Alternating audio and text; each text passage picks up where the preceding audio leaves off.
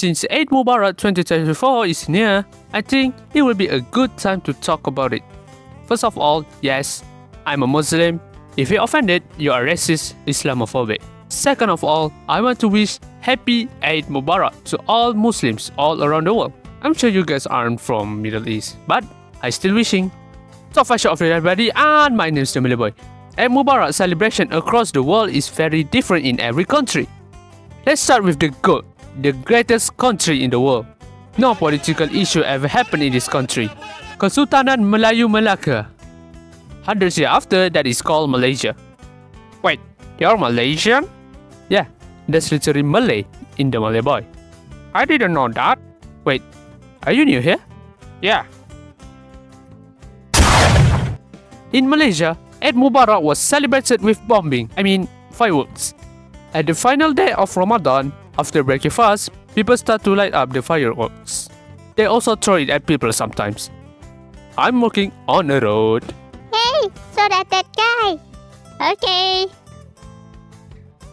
Astaghfirullah, you kids are the worst. Other than that, in the morning, Muslims goes to the mosque for a prayer and visit family and friends. Also, visiting hometowns is common here. Okay, let's see at other cultures. Warning, this may be 75% accurate facts about other culture across the world. I got this information from Darcy Flowers.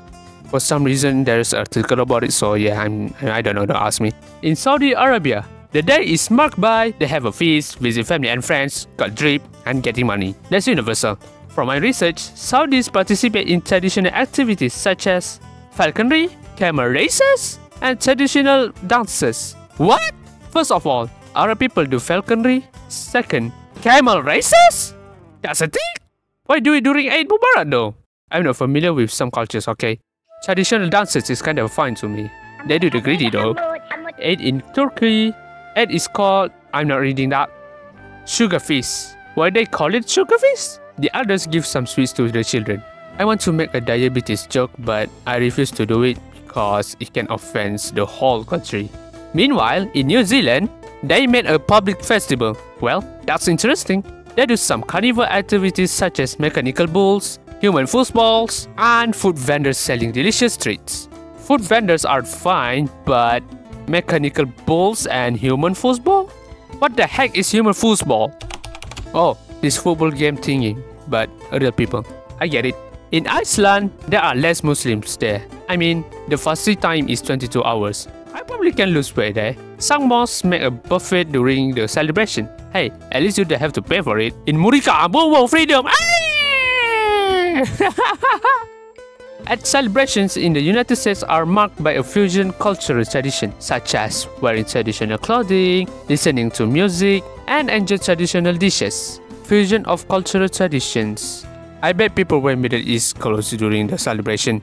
Do America have traditions since it have so many cultures there? I never seen people wear any Native American clothing. It covers our world though, so there are some different Eid celebration across the world. What can I say about these cultures is all of them gonna get bombed by the fireworks show. Damn you kids!